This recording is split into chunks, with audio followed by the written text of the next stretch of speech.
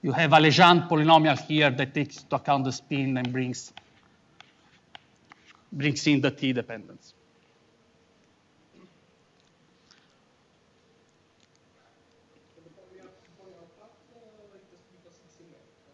Sorry?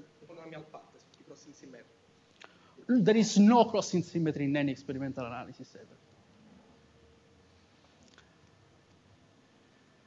No, the polynomial is just to describe a smooth background that you don't really understand that you try to match with data. So of course, I mean, this is not analytic. You don't have any control of unitarity because you have explicit phases which completely screw all the imaginary parts. So there is nothing there. But it still kind of works, at least in the simplest situation, when you have narrow resonances. When things start overlapping and look more messy, people still use this kind of ansatz. But the question is, can we do something better? Can we use, at least in an elastic way, some of these constraints to, to make them constraints, so to have a better understanding of the result that we can get from this sample without just, having total freedom on what we can get. And I will show an actual example where these kind of things can be important. So let me summarize what are the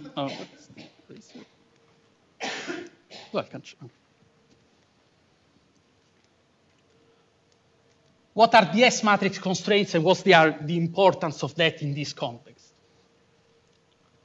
Well, you all know analyticity.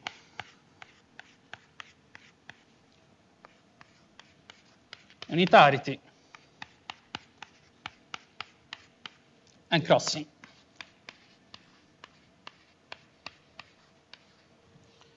So as for searching for resonances, you want to have analytic ansatz because you cannot violate causality. You want to keep unitarity as much as possible, even though you are in the situation that you don't really can have controls of all the channels. And the reason is that you can use unitarity to access the unphysical Riemann sheet and to understand the analytic structure in all the different sheets. So when I talk about unitarity, I'm thinking about not only elastic unitarity, but at least couple channel unitarity, but not just as a bound, but really imposing unitarity in all the channels as a constraint. The least important for this is crossing symmetry. And the reason for that is that you have sectors where this is important. For example, in pi-pi scattering, the pion mass is so close to zero that, the importance of the left-hand cut is relevant. Crossing symmetry is important to describe the asymptotic of the amplitudes at high energy because you enter the Regge limit, so the exchanges in the cross channel is relevant. But you are in the intermediate region, you can kind of loosen this constraint. So in general, we are trying to describe amplitudes which satisfy constraint in that way. So let me start with the theory constraint that I want to use, and then I'll show you the data. And for doing that,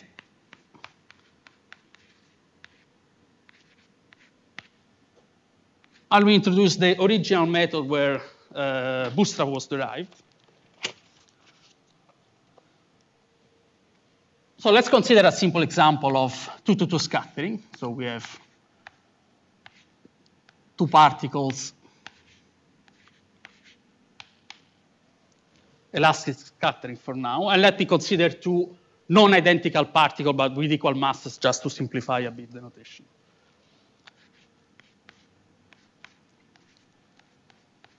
So we can isolate the identity part. We have a delta function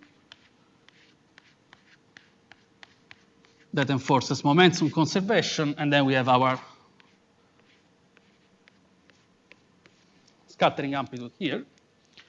And we are going to project into partial waves.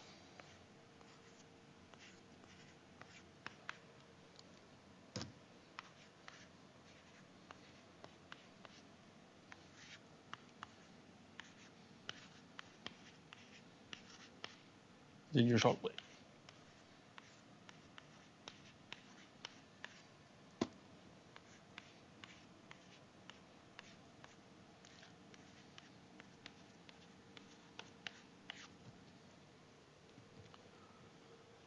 Okay, when I write elastic unitarity in partial waves, the integral relation becomes algebraic, so everything looks simple.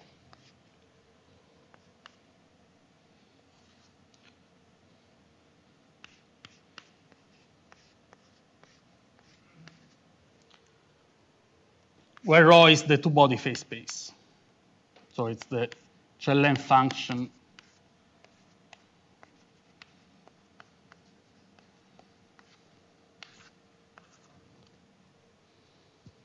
Okay, so we know the analytic structure of this partial wave. We know there's some right-hand cut and some left-hand cut, starting from threshold, so and some left-hand cut starting from 0. So the ansatz introduced by, I think it was Chu and Mandelstam, it was basically to separate these two cuts in a multiplicative way. So to write the amplitude as a numerator function which only contains the left-hand cut, and a denominator function that only contains your right-hand cut.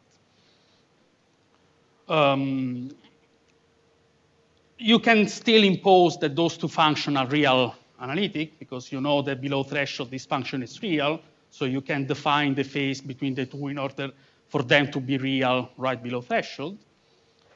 So they're both real analytic, and since you know that, I mean, this guy has only right-hand cut and this guy has only left-hand cut by construction, you can define this special relation for it. So you can...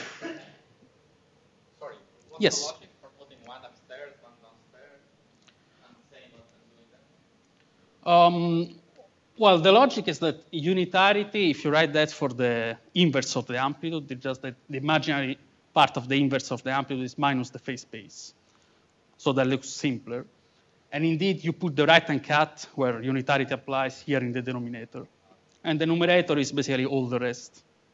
But you're not saying anything about whether these functions can have zeros and therefore lead to... I'll tell that in a second, yeah. Okay.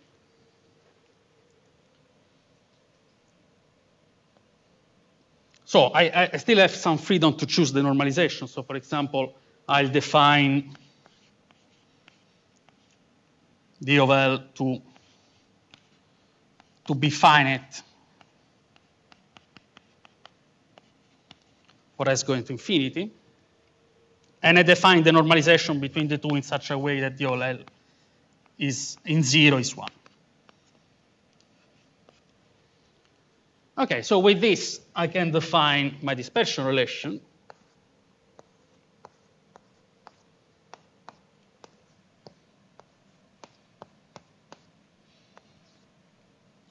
So here I should have the imaginary part of d of L, and I can use my unitarity equation here. Let me put a small r here to mean that I'm calculating the imaginary part on the right-hand cut. Where does the left cut start? The left cut start? Well, since I said it's equal masses, it starts at 0.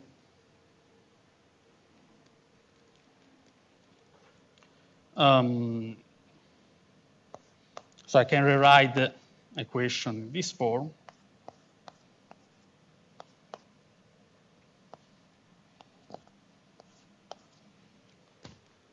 Minus the phase space. Now this T inverse is nothing but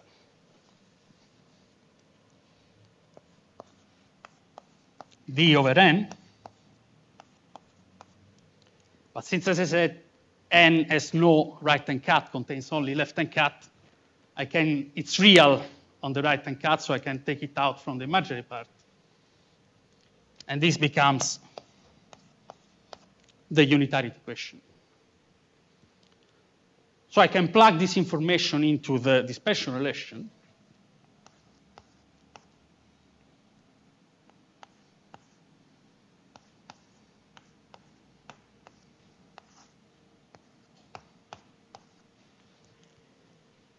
And to enforce the fact that it must be 1 in s equals 0, I can subtract.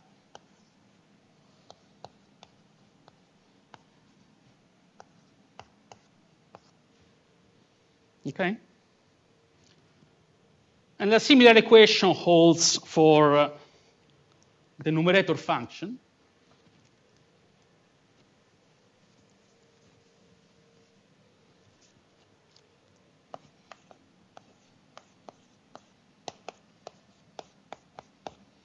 And now I'm dispersing over the left-hand cut.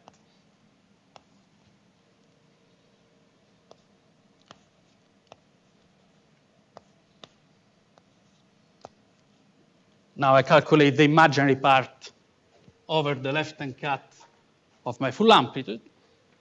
And this just reads as a simple dispersion relation.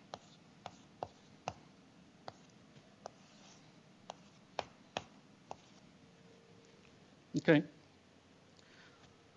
So that was the original game for Bootstrap.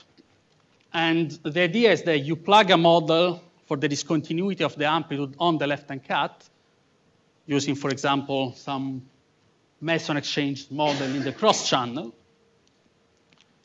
Then you use this information as an input for the amplitude, and then you solve this system of couple integral equation. It doesn't work for a simple reason that, as you said, you don't know, you didn't impose anything about the zeros of these guys. And there's actually the CDD ambiguity arise from here, so you can still have the freedom of adding any possible poles in the denominator function that corresponds to zeros of the amplitude. That look like this.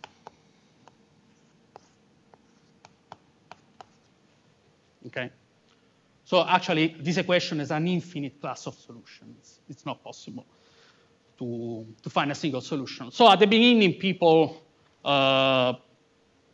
had reasons based on Regge phenomenology to say that this guy couldn't be there, but it didn't really work. I mean, if you try to use this program to understand the low energy spectrum, it just fails. So you really need these guys to describe the low energy resonances. And the reason is that QCD is behind that. So somehow QCD is providing some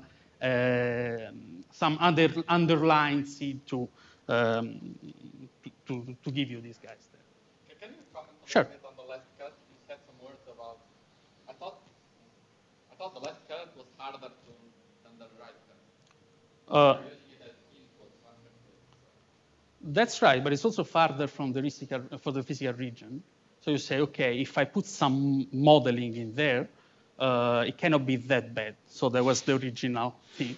So the point is you put, for example, some meson exchange in the T channel with some simple model. Then you project these over partial waves in the S channel, and you use this function as an input for this. And then you can try to improve this a little bit. But that was basically the idea. So having models for the original. It's like the left cut I take from Trilog. Yes. From perturbation theory. Yeah. I'm basically ignoring crossing, yeah.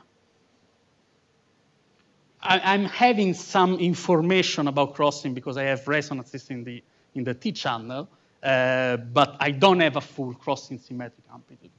And you basically never have when you deal with partial waves, in the sense that, I mean, the crossing equation becomes a set of infinite equations that involves all the partial waves. So at a practical level, if you want to work with partial waves, you just can't do much of it.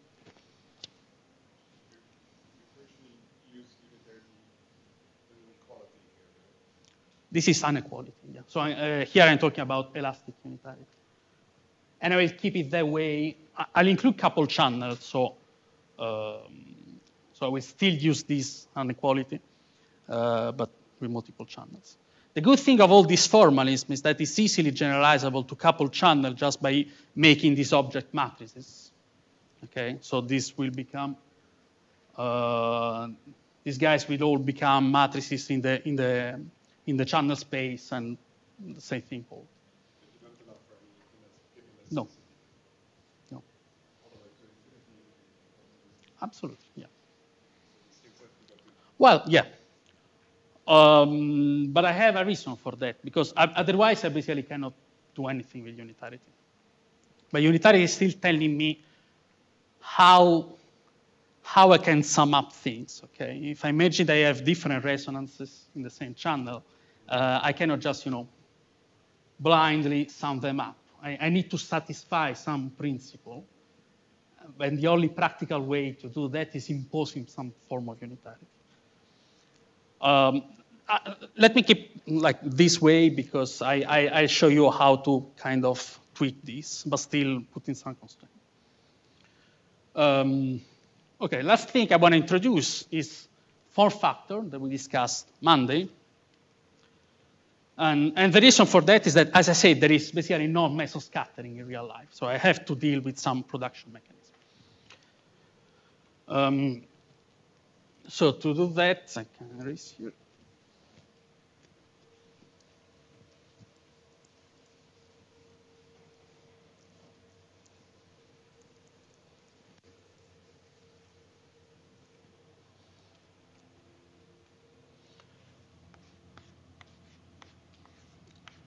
So let me consider now the insertion of a scalar current.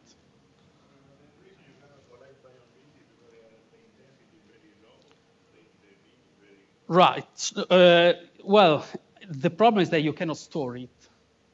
So you can have a beam just by, you smash protons onto a target, you collect the pions. But yes, so you cannot create two because you cannot save the pion to, to make it. And the actual luminosity that you can reach in a fixed target experiment is much higher than colliding two beams. Because when you collide two beams, you have two very tiny objects. The luminosity is too low. So it's impossible at a practical level. I mean, people are thinking about muon scattering, but muons are a factor of 50 longer lived than pions. So it's at least it's thinkable. And it's challenging. I mean, they're just, starting now thinking about it.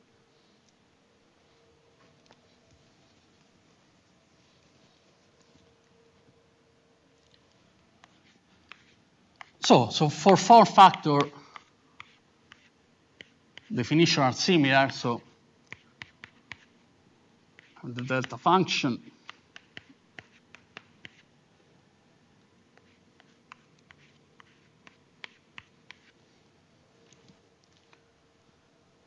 and I can project into partial waves as I did there, so I won't write that.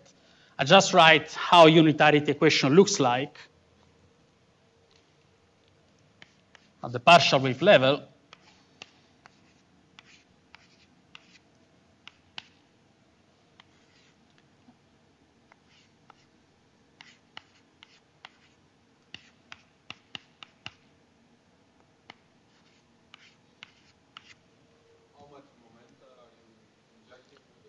Yes, I'm thinking about Fourier transforming this, so I'm inserting some momentum Pj, if you like, and then I still have the conservation of the ball. So this is also a function of the T squared? Yes, it's still a function of S and T, if you like. Where three variables? No, because this brings a momentum in if I Fourier transform. And so I have one particle here and two particles here. So it's a 2-to-2 process, effectively. Yeah, but now I have the mass of this guy. Yeah.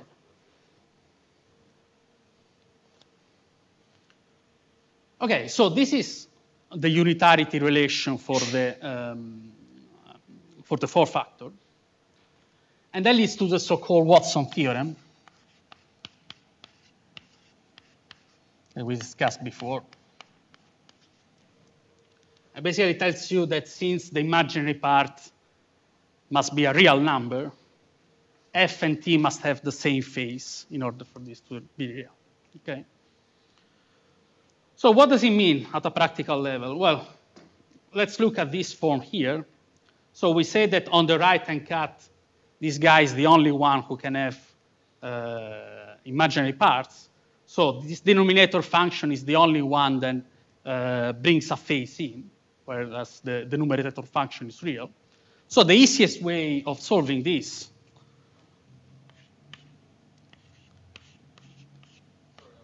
yes. In that equation, what are T's and what are F's? So T is the scattering amplitude of 1, 2, the elastic 1, 2 to 1, 2. So it's the same as here. And the other two are Oh, sorry, yeah. Sorry for my handwriting. Yeah, this is F. And this is F.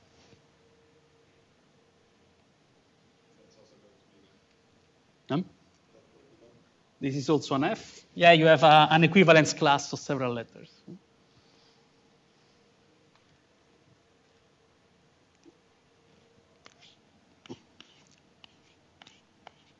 So as I said, since I want this object to have the same phase as this, the easiest way is just to choose the same denominator function, but a different numerator function here that I'll just call small n. Okay? That is unconstrained by unitarity because unitarity here is a linear constraint, so it's much weaker than a quadratic constraint as for scattering. Okay?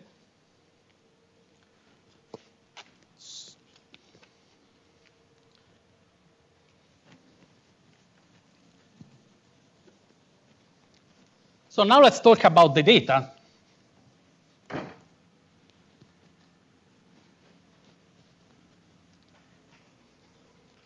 The data I'm interested in come from Compass. It's basically a pion beam colliding into a proton target.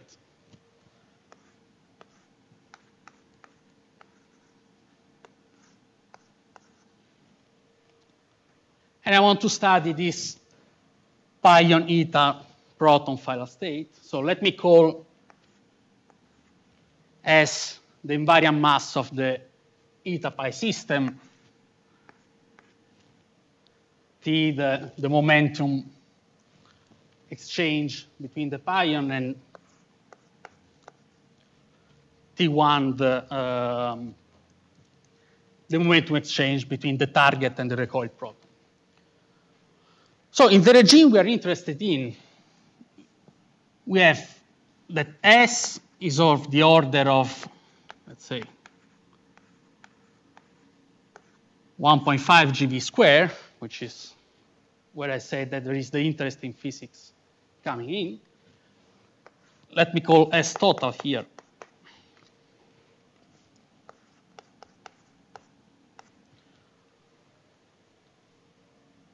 S total is of the order of 20 GV squared. So you see that there is no way I can think of taking into account all the possible channels here.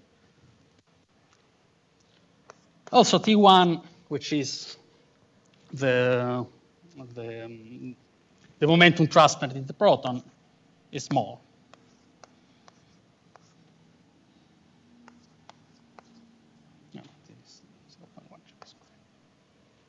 Okay. So if I just look at this, I would say, okay, there is nothing I can do with this. And then you have to start putting some phenomenology to apply this kind of formalisms to this data. The first thing that you can do is that, okay, if I just look at the proton side, so if I ignore for a moment what's happening here, I see that there is some process at very high energy, and I'm looking at a very small t. So I'm in the Regge limit. In the Regge limit, I can describe this amplitude as function that go like this. It's basically the energy at the power of alpha t, where alpha is the Regge trajectory. And in standard Regge theory, just a linear function. And since t is very small, I'm basically dominated by the s to the power alpha 0. And if I look at the usual Regge trajectories, in the two-Fauci plots here.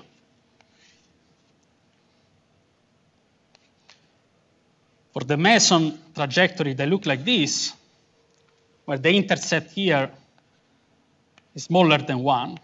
So here you have the row meson, for example, so the whole tower of edge trajectories. But since you have the row meson here, the intercept is smaller than 1. So if you calculate the cross-section, here you have a number which is smaller than 1, you get a cross-section that is going to 0 asymptotically. So it doesn't agree with data. So the cross-section is slightly rising, almost slightly more than constant. So it was introduced a brand new edge trajectory, which is called the Pomeron.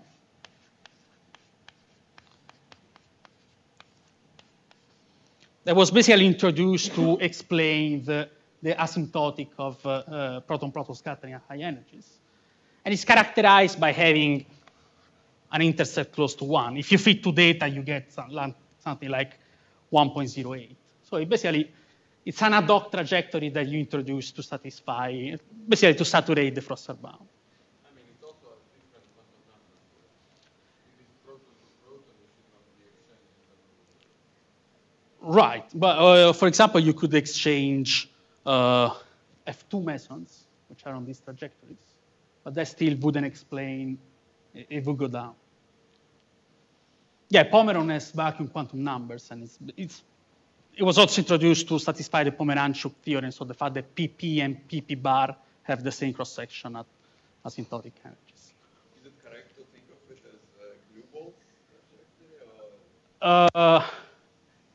Morally, yes. In practice, God knows where really glue balls are in the physical spectrum of QCD. And I would say no for another reason. That's what I'm going to tell you here. So if you consider of glue balls, basically the first pole here would be the glue ball of spin 2. Okay, so you would expect this spin 2 to be somehow relevant for this. But now you want to play this game. So first you want to separate the amplitude with this Pomeron piece, now that you know.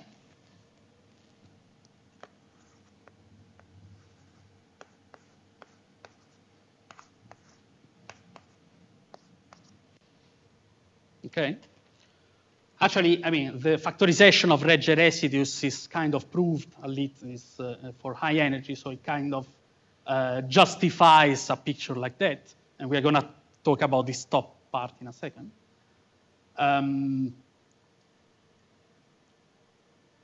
So the question about the glue ball and the presence of the spring 2 is that now if you look at this object, you can study, for example, the angular dependence to measure somehow the spin brought by these guys. And in particular, there is some azimuthal angle which is related to that.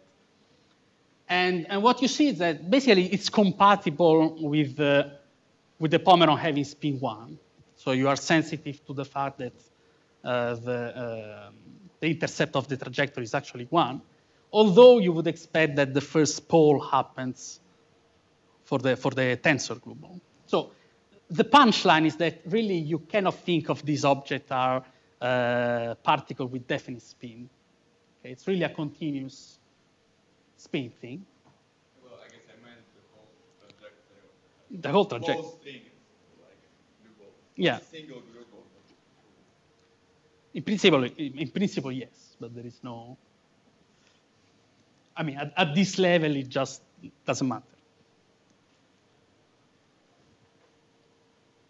So, because of the thing I just said, so the fact that you are dominated by this thing having spin 1, now I can think of an effective 2-2-2 object here.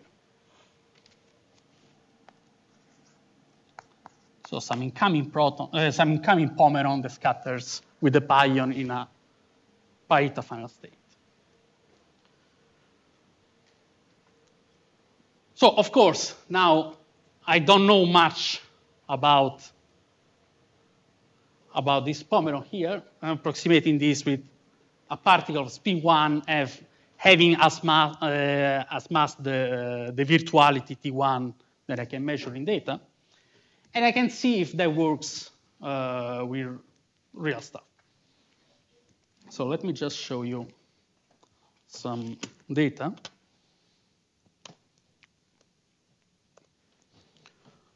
So there is this problem, for example, in one of the partial waves that you want to study. So if you study the system, for example, with 1 unit of angular momentum in L equal 1, you look at different channels. You see the eta pi and eta prime pi. Eta prime is just the singlet of the SU3. You would expect to see basically the same physics happening here.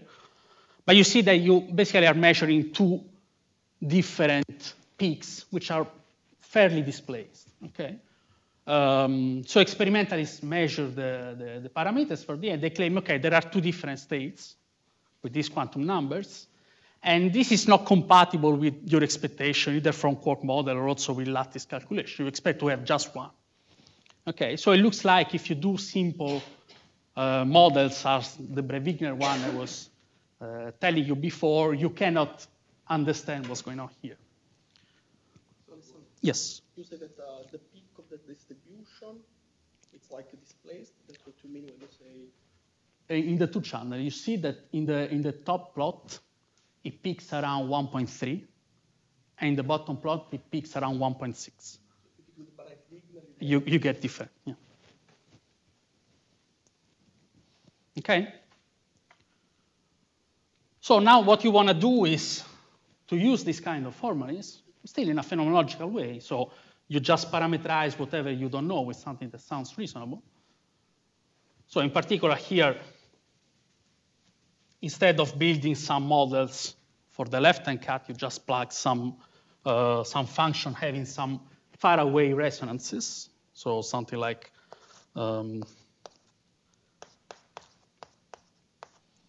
having some higher order pole in the negative for negative S.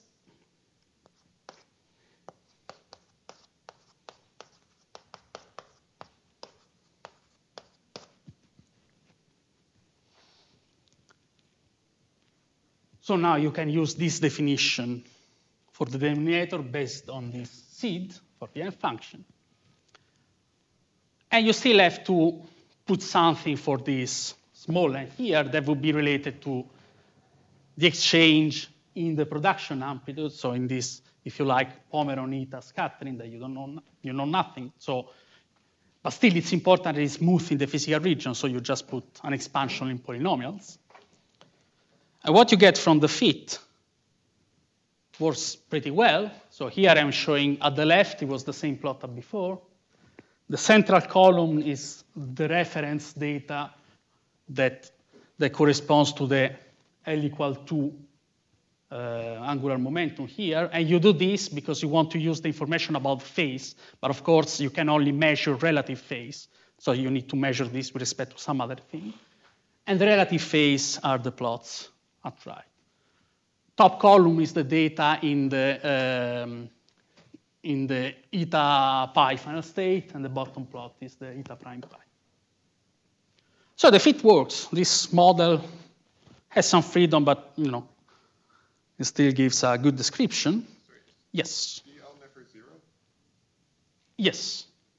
And I can write, well, it'll take too long to write the explicit expression, but basically you cannot do anything with this formula if you don't introduce CDD poles out of the light scalar sector, when you can actually have some reasonable description, but for the higher resonance it's basically impossible. The reason is that you need QCD to put some resonances in there, and just the constraint of the S matrix don't know anything about that.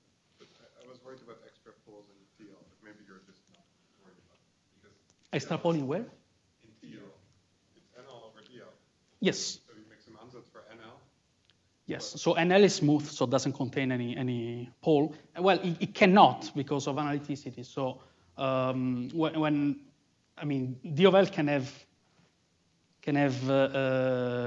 zeros, but not on the first sheet.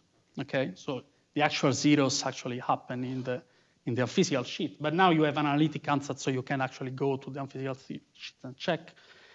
N cannot have poles because, well, not the question, yeah. And it doesn't have a right-hand cut, so it cannot help you producing poles there. In experimentalist words, D is your signal. It contains the physics you are interested in, because it's the physics of resonances. And small n and big N are just your background that describe whatever smooth is in there.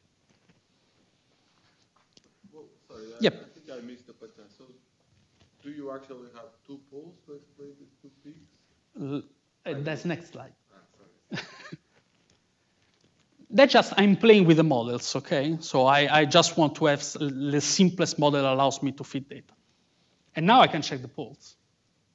So if I look at the D wave, which was the big one, where the situation is more clear, I know from lattice, from quark models, to expect two resonances, and I find two resonances. It's the red dots, okay? And if I go to the P wave, I find only one. And you see that if you follow the strength of the amplitude, when you reach the real axis, the direction of the strength is kind of bending to the left in the case of eta pi, and bending to the right in the case of eta prime pi. And that explains why the two peaks appear displaced on the real axis in actual data.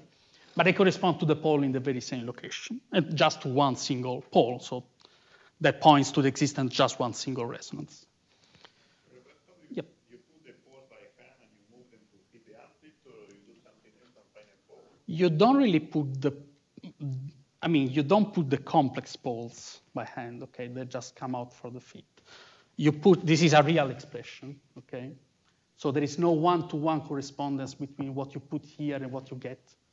You put some value of SI. You put some, yeah, and you feed those, okay?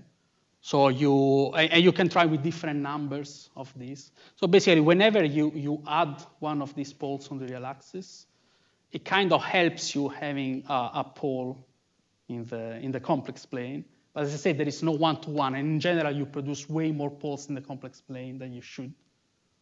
Okay? So you only care about the poles which are on the physical region and correspond, to the structure you see in data. So how many parameters do you have in total? Oh, in total, a lot. It's like 37. But chi-square is 1. You have like a lot of data points to fit. Yes. So, yeah. Where did it come from? So it's the SR there? That is your input? Yes, that's another parameter that controls basically the size of, it enters the imaginary part throughout the dispersive integral. So it's the kind of things that I was telling you that I'm a bit flexible with unitarity, because actually I have some freedom in determining the imaginary part here, which is driven by this guy. And all the rest is just the gammas, gamma I. It's the gammas and some, as I said, this is an expansion in polynomials, so there are some smooth parameters there. But so the punchline is that with the position of the pole in the same place, by changing the residue, you can shift the way the peak appears on the real axis, on the physical. Yes, the punchline is that I can produce these two peaks, so displays, with just one singularity, okay? So there is just one resonance that can explain the two. But it has different residues, right? Sure, they have different residues, and there is different smooth function on top of that help you displacing the thing. But here, the only thing that you care about is the pole position, because for the residues to be trustable, you really have to take into account all the channels, because you're losing some part. You can still claim that the pole position is the same, even if you forget some of the channels, but you cannot really trust the residues. On top of that, there would be the residues of, well, the one you care about is the one of the scattering amplitude, but you're not measuring the scattering amplitude, you're measuring a production process, so this information is even more hidden in there. It could, although it's not that easy. The effect of the of the production here is not just an overall factor that you take out. So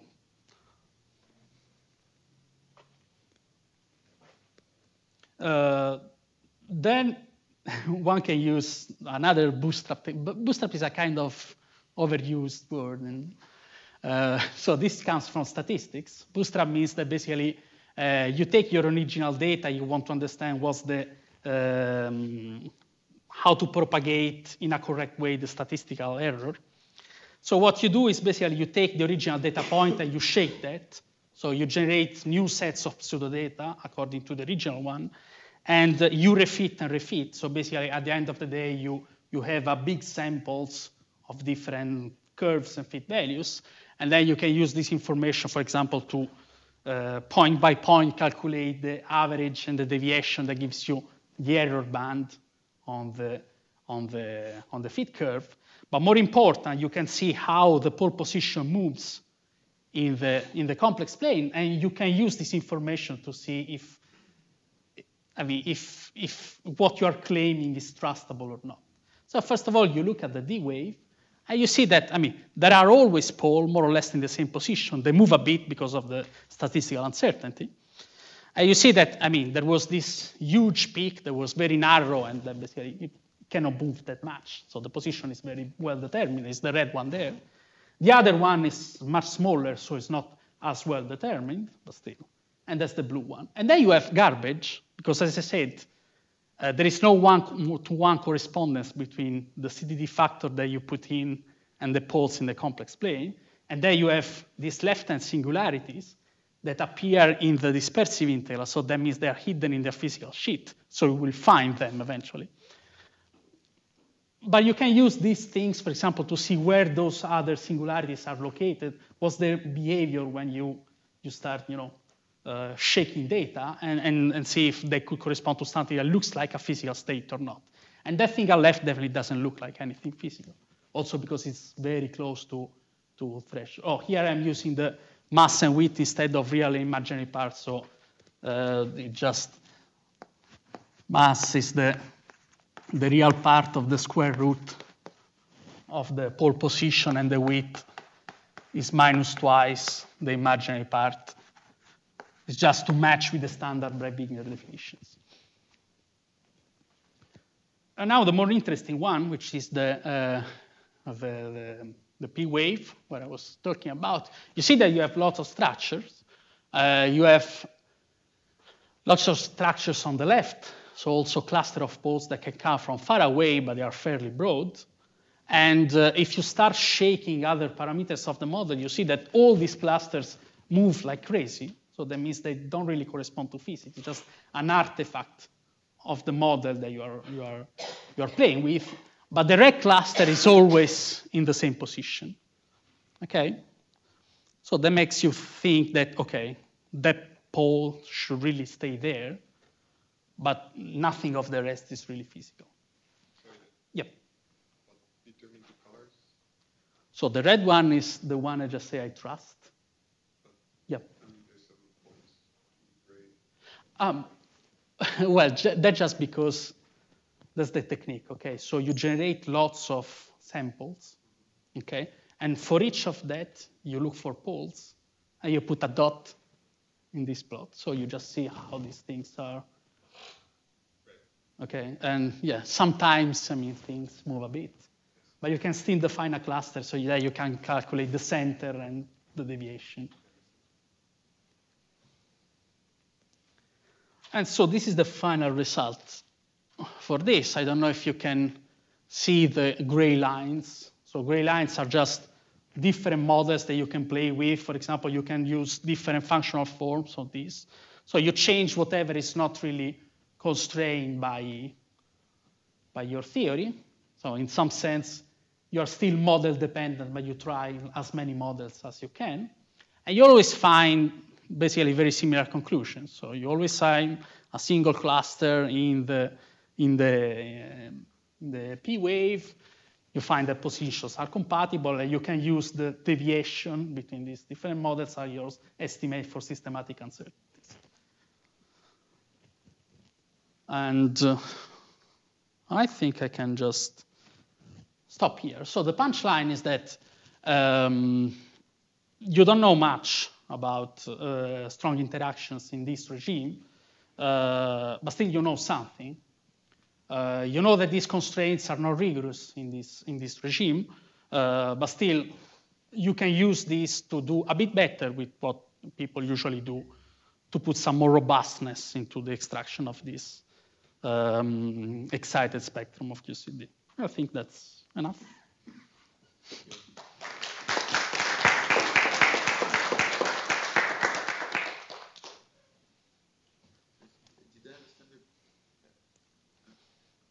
Did I understand you correctly that? Did I understand you correctly that there is only one hybrid meson, or exotic, whatever, only one exotic meson instead of two that appear in some different PDG, displays. whatever. Yeah. I see. Okay, but it's still not easily explained by some two-quark model. Well, in a two-quark model, it's impossible to have those quantum numbers. So yeah, I didn't talk about that, but I mean, the quantum number that happens in the P wave is. That's the reason for the name exotic, right? Because it's not simply explained by two quarks rotating on a. So those JPC correspond to 1 minus plus, which is impossible to have in the quark model. And that's why, I mean, that was interesting because there were QCD-inspired models. Some of that expired by the flux tube, for example, that predicted these mesons to exist, actually predicted a whole multiplet of this hybrid meson. But a smoking gun is this one because its quantum number is not allowed in the quark model. Mm-hmm. So Sergey and I, we tried to, with the help of our pseudoscalar, to explain this, but one of the problems was that there were too many of these exotic mesons, so then it didn't work, but maybe there's only one. We should try again. Yeah. Okay, thanks.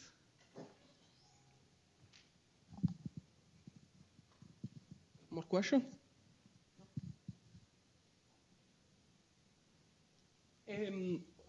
Is Lattice able to get this exotic mesons also, or are there Lattice data available for that? Maybe. People are working on it. Yeah. I mean, so there are calculations of excited spectrum where you ignore the width. And so there are lattice spectrum of excited states where the width to decay to scattering states is ignored.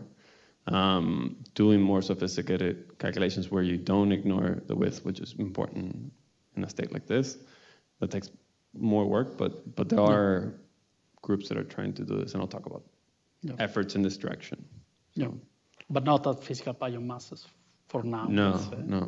Yeah, we can forget about that. So the point is that at least, you can have on lattice like pion masses like high enough that you can limit the number of multi-particle open channels that will just kill the possibility to do that. And yeah, I mean, with experimental data, it's a bit more complicated to change the pion mass. So. But do you mean that you can go even to the case where this resonance becomes stable by lifting the pion mass enough? In principle, yeah. Yeah. So that's what you see. The studies that exist now in that region. Nobody's done, nobody has even done that. Yeah. For now, the only thing that you have is the information about the one particle spectrum. Okay, so you completely neglect any information about scattering, and you see that you have energy levels. You say, okay, if I see something here, it's likely I will have some actual resonance. And yeah, as far as I know, there are calculations ongoing for this. At least, for heavy pion masses where you have only two-body decays open. Mm-hmm. Okay, if there are no more questions, let's thank again Alessandro.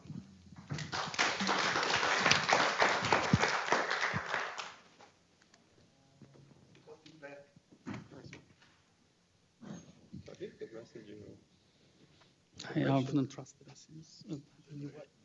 the ratio of the messages? Why not?